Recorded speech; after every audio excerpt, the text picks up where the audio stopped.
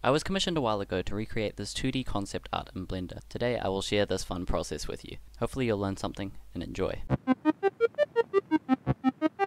As always, reference comes first, and uniquely this is given to us as it's a commission. We want to start with a block out of the scene in 3D so that we can get all our proportions right. Because we want recreation or not just inspiration, as it's quite important to get the composition right, we need more precision than just eyeballing. So, I introduce you to F-Spy. We can use this free software to line up the 3D axes to the 2D image, and then we can import the data into Blender with the use of an add-on. This lets us get started with our recreation with a decent bit more accuracy. Aside from the usual primitives that I'm using, you can use the ANT landscape generator, which is an add-on which comes shipped with Blender, and that's super useful for blocking out terrain. I identified that volumetrics would be key for this, as they were very important for the atmosphere. The lighting was also something which we needed to focus on. I knew that I was going to have to use some pretty strong backlighting because everything was in silhouette, and we needed to get convincing silhouettes. Overall, having things in silhouette makes the job much easier for texturing and even for modeling. We can mostly paint our picture using form and shape instead of having to go into extreme detail. It's not to say that we can be lazy, but we don't have to worry about as much scrutiny. Now I continue to iterate on this in a similar way, and I share work in progress images with the client and draw closer to their vision in making a good recreation. At this point I start involving basic texturing to get simple light interactions. The water is made using a simple shader I learned from a Max Hay tutorial, and I chose the light colors pretty carefully. You can actually use the eyedropper tool in Blender for this. That way you can get the exact colors from the image that you're using as reference if you want to.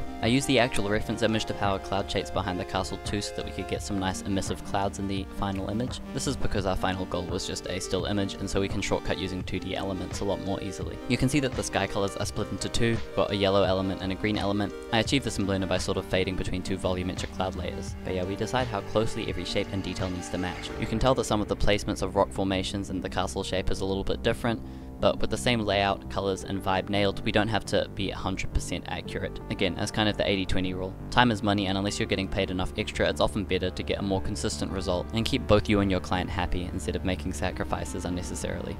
I introduced some final modeling detail like railings on the bridge, windows in the castle, and adding little plants into the water upon request too. Also brought in and refined a particle system for some more added atmosphere. I had it with my pretty standard Blender compositing pass to get a more glowy, dreamy look, and we're pretty much golden. I know that this was a fairly simple recreation, but I do hope that you learned something from this process, and you can sort of see which elements in the workflow I like to put most emphasis on for maximizing my results. The client was pleased with the result, and I would say overall both of us were quite happy.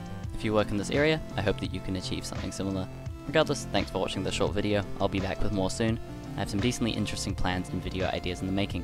Again, thanks so much for watching. Thanks to my loyal Ko-Fi supporters and channel members, and I'll see you guys in the next one. Goodbye.